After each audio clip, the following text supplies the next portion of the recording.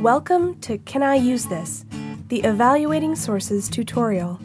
By the end of this tutorial, you will be able to identify different types of authority, such as subject expertise, experience, and scholarly qualifications. Recognize that authoritative content comes in many forms. And assess the fit between your needs and the sources you find.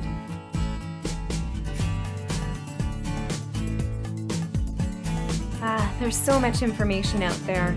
I'm not sure which sources to use for my assignment.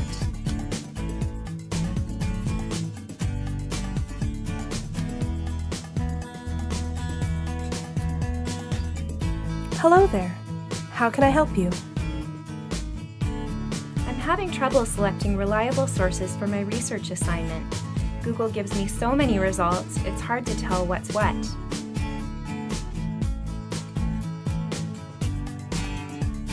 I agree. Google results can be overwhelming. Some of the sources you find will be acceptable for your assignments, but many will not. You need to think critically about how the sources you find will fit with your assignment and your instructor's expectations.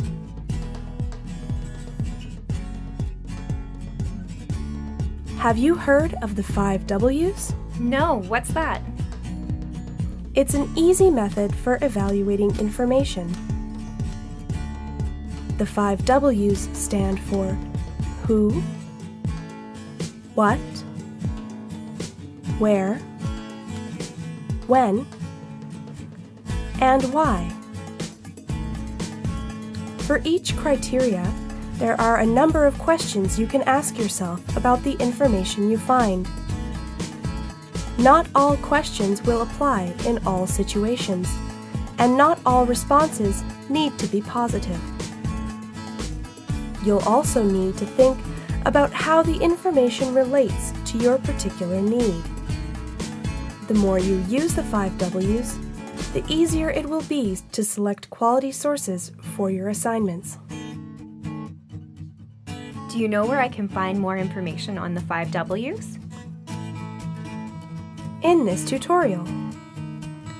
The tutorial is divided into 5 modules, one for each W. You'll find 3 short quizzes embedded at the end of modules 2, 4, and 5 to test your understanding. So let's get started. Click on Introduction in the table of contents to begin. And good luck.